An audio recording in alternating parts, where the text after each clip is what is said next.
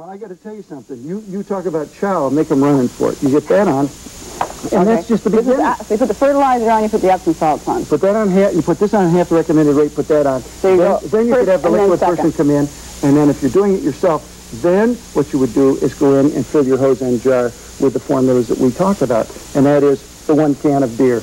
Beer on your lawn? Sure. Yeast begins to break down the thatch and grass clippings that you're either too lazy or your lawnmower doesn't like the taste of and won't pick up. Put in the household ammonia in almost all the way to the top, over the top, and you get the one that smells wait a minute, wait, this is where we always lose you. How much beer and how much ammonia? 1 can of beer. Okay. Ammonia almost all the way up to the top. Okay. Leaving enough room to put in 1 cup of liquid, ordinary liquid dish soap on the top. The soap keeps the grass clean? It removes the dirt and dust and keeps it clean. Ah. It also gives the bugs diarrhea, so they're busy in the bug bathroom, don't have time to come back to your house.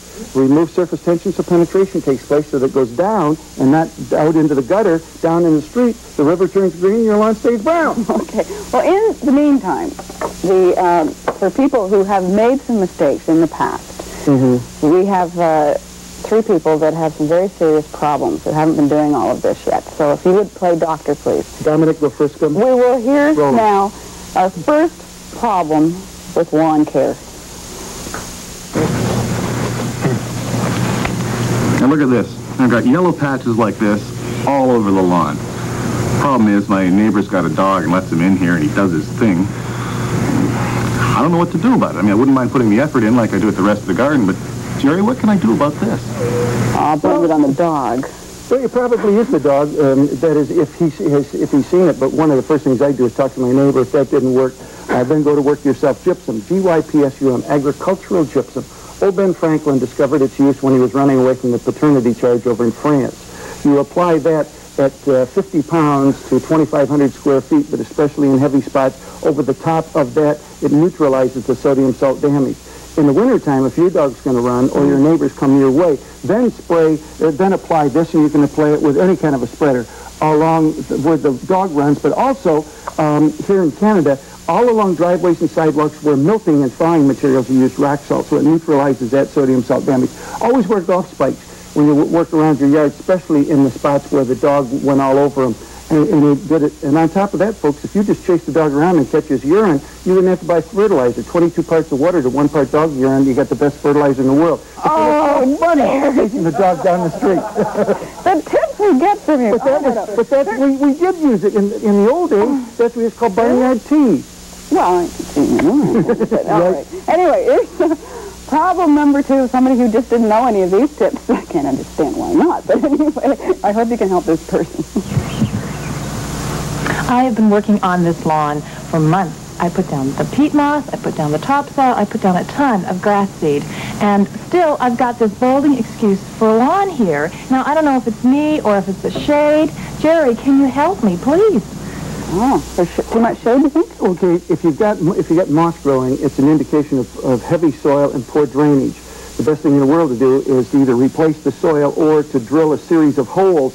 And you can either drill them or pound them and put 60-40 gravel in it. You can also add the gypsum that we've talked about to the future, and that's 50 pounds over 2,500 square feet.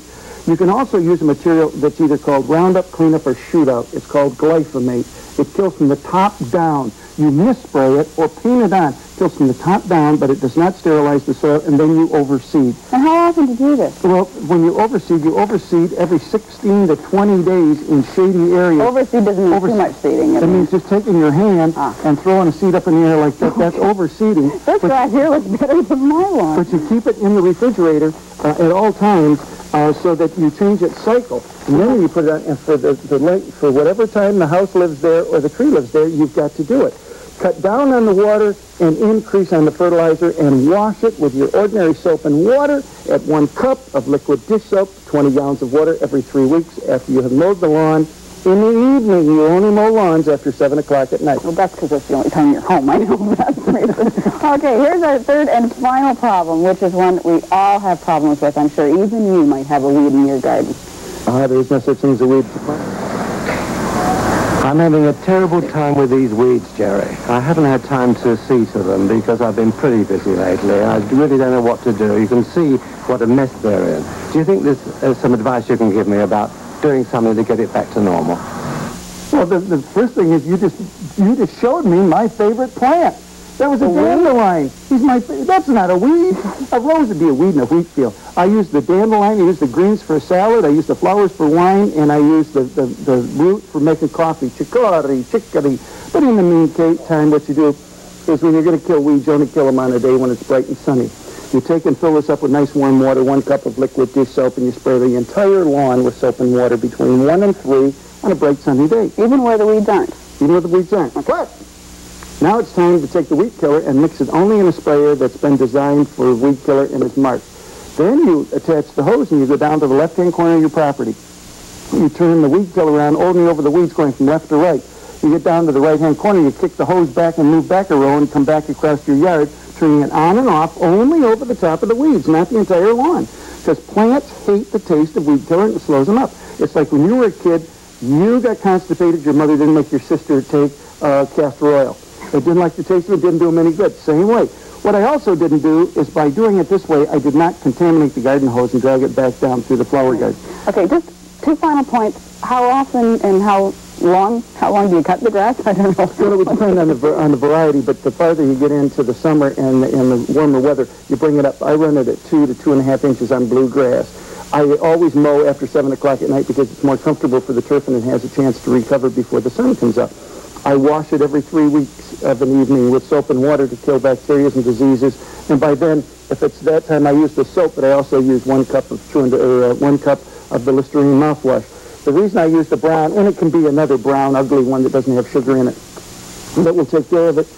You feed it every 3 weeks. I put this on a number 1. I go out across my lawn before noon. You only feed before noon. It doesn't look like anything's coming out, and I spray it with beer and water or beer and ammonia alternating back and forth. But Knoxville Orange, can I have one more? I said, no, sirree, Bob. You can't go to meetings with me either. Someone said I used to in my garden if the crops rotate themselves. Okay. Once again, I hope you got all those tips. Thank you very much. Jerry Baker. Okay. Peter? Thanks, Liz. Well, I guess a